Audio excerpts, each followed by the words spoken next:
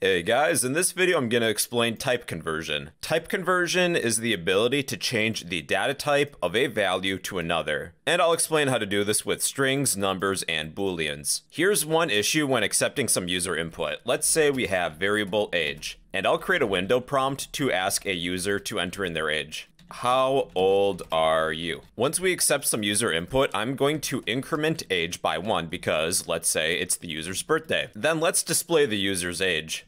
Console.log happy birthday. You are our age variable, years old. How old are you? Let's say that I'm 21. I press OK. Happy birthday, you are 211 years old. When we accept user input, it's of a string data type. We can't normally use strings for any sort of arithmetic expressions. What I intended was to add our age 21 plus 1. That would give me 22. If you add a number to a string, you just concatenate that number to the end of the string, because a string is just a series of characters. If I need to take some user input and use it with some sort of arithmetic expression, I'll want to convert that string to a number, and one way I can do that is to use the number constructor. So I'm going to set age equal to, then type number, make sure it's capital, parentheses, and then pass in age. This will convert a string to a number. How old are you? 21. Press OK. Happy birthday. You are now 22 years old. If you ever need to get the data type of a variable, there is a type of keyword. Let's display it. Type of age.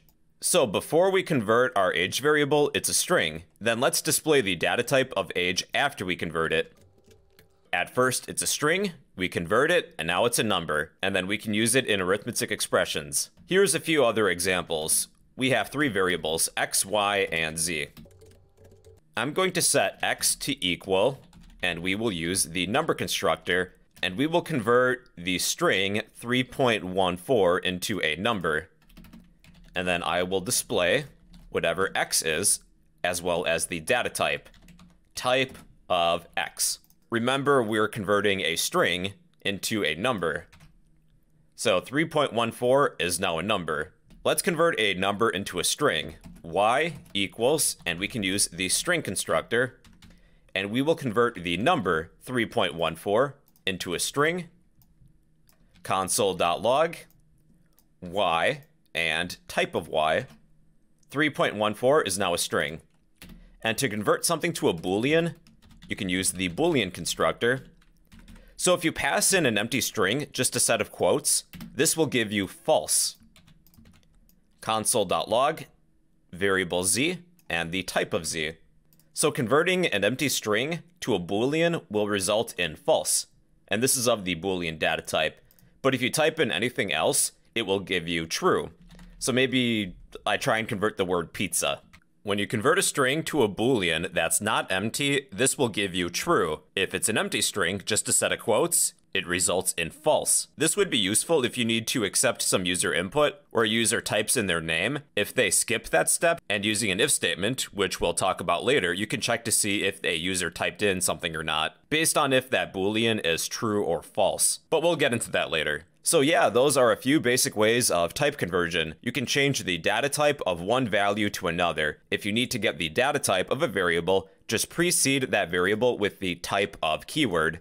And to convert a value or variable into another data type, you can surround that value or variable with a given constructor, the number constructor, the string constructor, or the boolean constructor. Oh, one fun fact too, if you try and convert something into a number that normally shouldn't be a number, like the word pizza, well then this will result in NaN, not a number.